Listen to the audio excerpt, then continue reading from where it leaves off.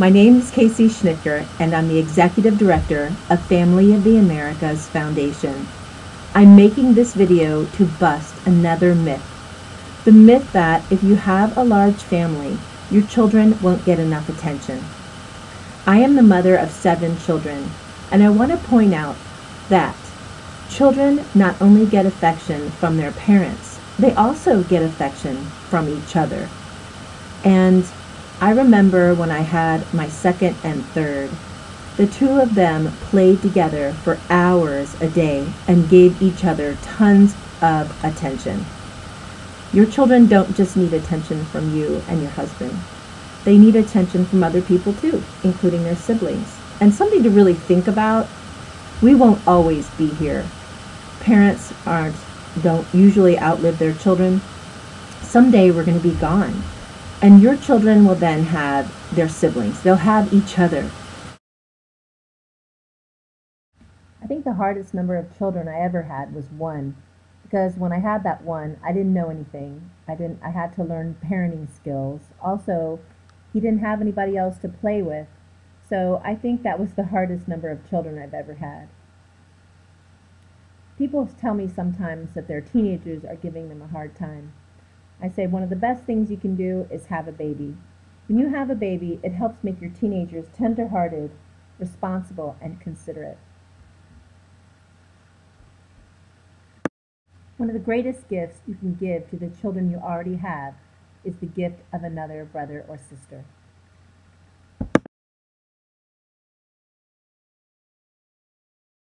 Vocations tend to come from larger families because children are used to giving of themselves, to being more sacrificial, and to find joy in that. And they're not afraid of hard work. They're not afraid of doing chores, because to tell you the truth, I cannot possibly do all the work to keep my household running. So my kids really need to pitch in. They do all kinds of things that make them feel like they have purpose and that they are important, like emptying the dishwasher and helping with the laundry.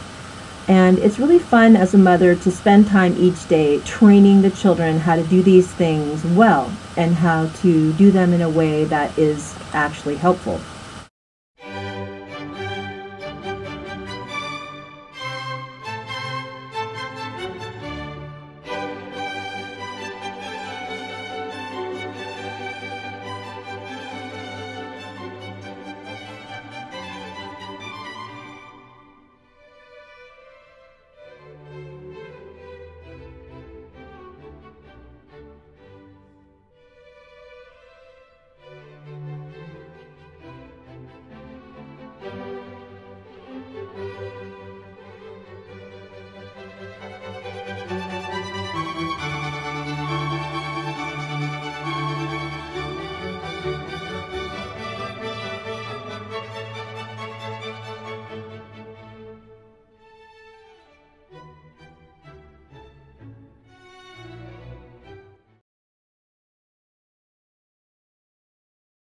The first time I heard about the connection between vocations and family size was from Sister Angela of Fatima.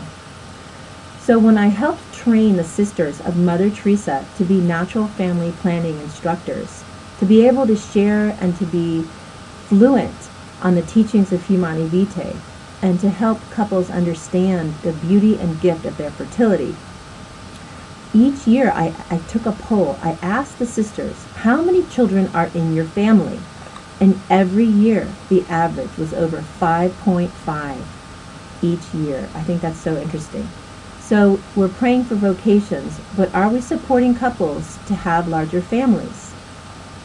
I'd like to close this video and encourage you that if you want to have a large family, it's okay to do that. Go ahead.